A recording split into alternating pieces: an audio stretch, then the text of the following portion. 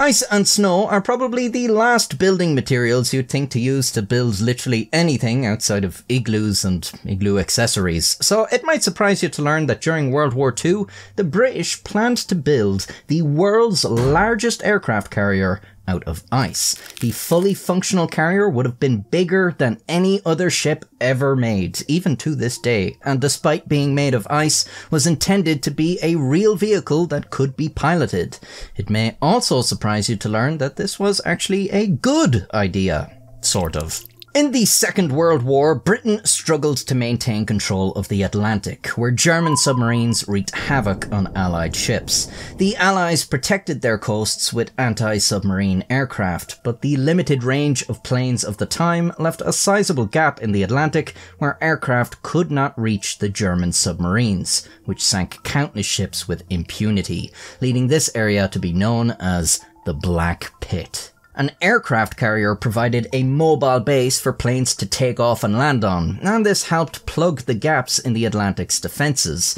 But it was a bit like filling a pothole with diamonds. You know, aircraft carriers aren't exactly cheap, and in war you need to manage your resources across multiple campaigns. Britain, in particular, as an island blockaded by Germany, was under immense pressure to source steel and aluminium, which were in short supply. Then English inventor Geoffrey Pyke had an idea. Build aircraft carriers out of ice. Now, if you don't believe me, you can try this yourself, but it is much easier to make ice than it is to make steel.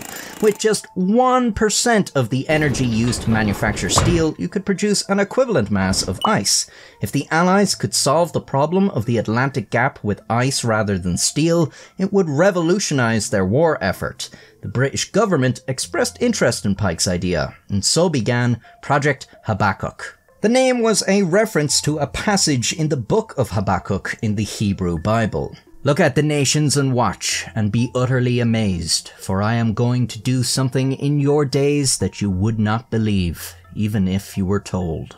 A very relevant passage for the project, which became more elaborate and unbelievable as it progressed until the final proposal was absolutely ludicrous. It all started with an assessment of the proposed building material.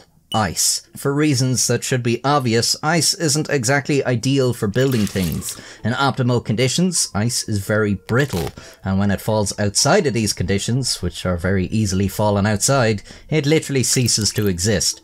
Pyke discovered using ice to build a military vessel was like using youthful optimism to build a vehicle to propel you along life's trajectory. It dried up long before you were done using it. With the plan fallen at the very first hurdle, it looked like Pyke would have to abandon his project, but it was saved by a miraculous invention in 1942. Like ice, concrete and plastic were also brittle, but concrete could be reinforced with steel, and plastic could be embedded with cellulose fibres, which made them much stronger, and it was discovered ice could be similarly strengthened with wood pulp. By mixing 14% wood pulp, 86% water, and freezing, you were left with a material that was much harder than ice, melted slower than ice, and was much easier to repair than conventional building materials. Geoffrey Pyke adopted this discovery for use in the building of Project Habakkuk, and the wood pulp ice composite became known as pykrete.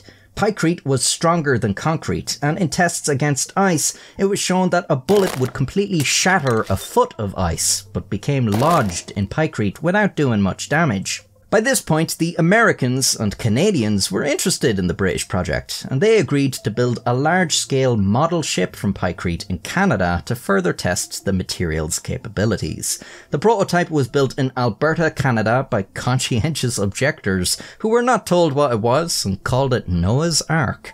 Vital components of the ship were made from conventional materials like wood and steel, and it was all frozen together in pykrete.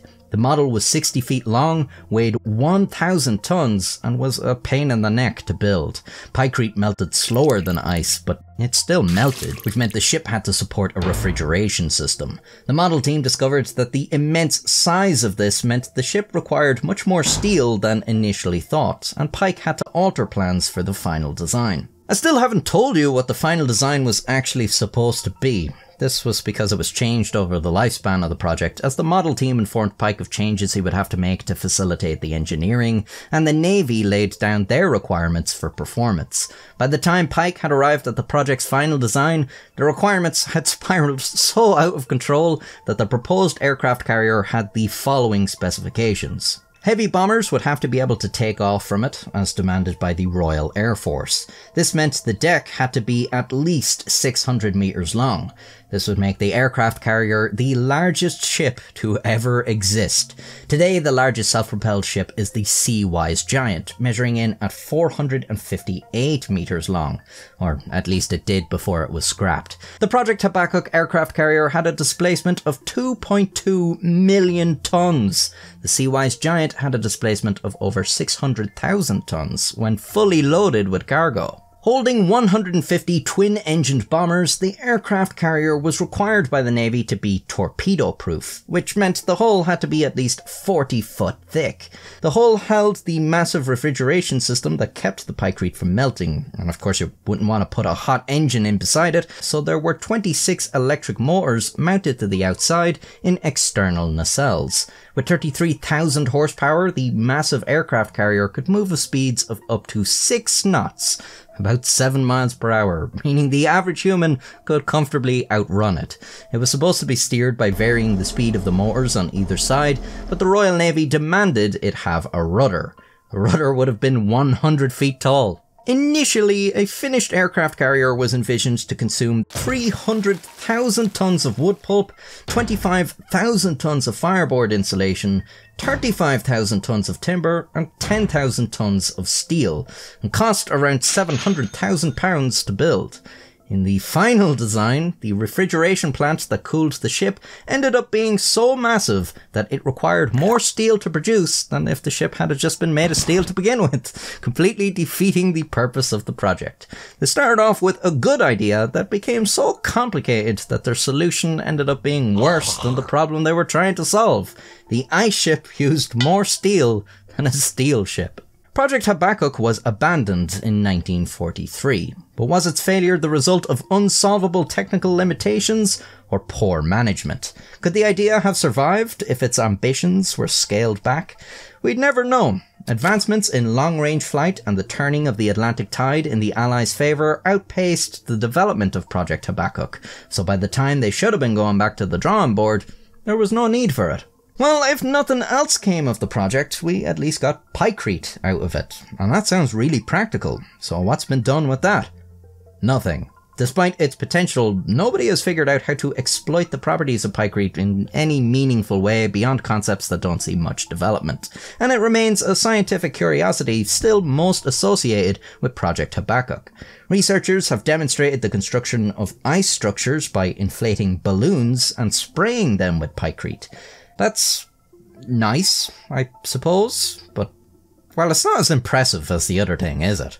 So if your management skills fall somewhere between spraying balloon with liquid and turning the most promising military concept into the world's biggest fridge, then I present you pykrete, a cheap, sturdy wonder material that no one seems to be using for anything.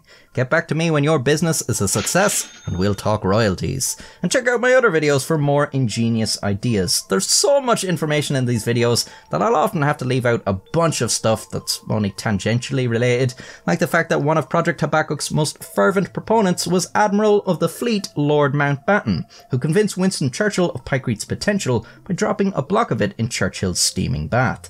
Mountbatten was famously assassinated by the IRA, who blew up his fishing boat off the coast of Ireland in 1979. You can also subscribe to see my videos in the future as I make them, and you can join the channel membership to support me monetarily and receive a few perks as well. Until next time, stay safe. Geoffrey Pyke adopted this discovery for use in the building of Project Habakkuk, and the wood pulp ice composite made me— fuck you. With the plan falling at the very first hurdle, it looked like Hike would have to— Hike? It was shown that a bullet would completely— fuck you, why do you keep doing this? Get it right, fuck's sake.